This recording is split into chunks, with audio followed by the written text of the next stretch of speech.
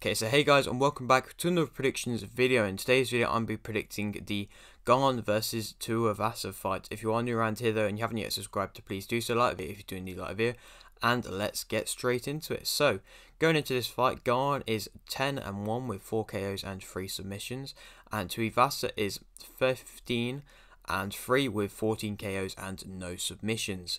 Gane's last fight was a loss via unanimous decision versus Gane. Tuivasa's last fight was a win via KO in round 2 versus Lewis.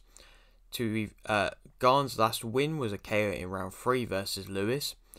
Tuivasa's last losses have come against Dos Santos, Ivanov and Spivak in 2018 to 2019. It was a run of 3 defeats back to back. But since then, he's been on a 5-win streak where that Derek Lewis fight definitely put him more on the map. And I mean, if you've seen, he's got the entertainment factor as well, doing like shoeies and stuff like that after the fight. It's entertaining, but that's not going to get him the win. Well, no, I'm just joking. Tuivasa is 29 and Gane is 32. They are both competitive strikers, as shown by the fact of, especially Tuivasa, like, to get 14 out of 15 knockouts, especially in MMA, is mental. And I mean, he's not got any submissions, so that shows that he's definitely more focused on the knockout side of things. And I think because he is the smaller but kind of wider guy, it's harder for him to get the knockout, to get the submissions, because it's just not as natural for. It's more natural for somebody seemingly longer to get submissions, because, or a bit skinnier to get submissions. Not saying Tuivasa's fat, but like, I'm just saying he holds more weight than like certain fighters do, and that's why he's at that weight, even though he's going to be the smaller guy against pretty much most fighters he'll fight. So yeah, it's unlikely that you'll see many submissions, if any, from him in his probably career, to be honest. But yeah, Gane's a taller guy, so it makes sense why he's had the more submissions. I don't know if I'm just waffling there, but I think that somewhat makes sense. Also on the card is Whittaker versus Vettori.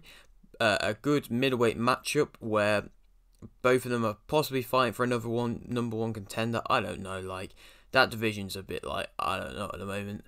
It seems like that because Adesanya's lapped everybody, if he beats Pereira, then you don't really know what to do, because, like, I mean, unless somebody else comes up into the division, because we've got Whittaker, Vettori, Cannonier, Strickland, Pereira, and Gastelum, and what's his name? He's just beat Luke Rockhold.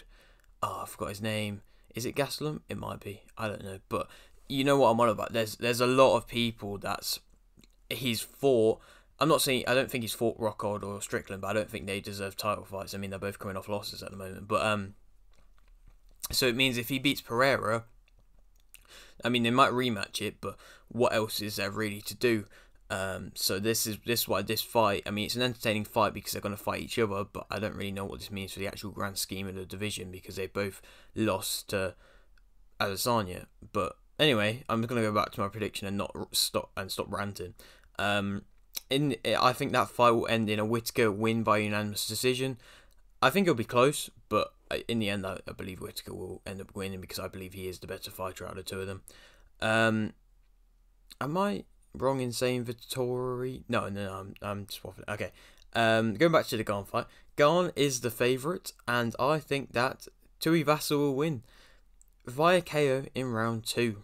I think he'll just catch him lacking, you know. I think Gane's going in there off a defeat, and it's his first ever defeat, so you don't really know how he's going to react to that. Obviously, it's against the number 1 guy in the division, but still, you don't know how he's going to react to that. It might have knocked his confidence a bit, and he's not gotten. I don't think he looked overly great in that fight versus Ngannou. And I think Tuivasa's got the hype train behind him. He's got everybody behind him, and I think he'll land that one big blow that will get Gane out of there. And then I think he'll go on to fight Ngannou for the belt when Ngannou's back and he's fit and he's fighting again. I think he'll go on to fight for that belt, and that'll be a great fight, I think. But yeah, that is it for today's prediction. I know it ended up me ranting a bit, but sorry about that. If you are new around here and you haven't yet subscribed, please do so. Like a video if you do need like a video, and thanks for watching.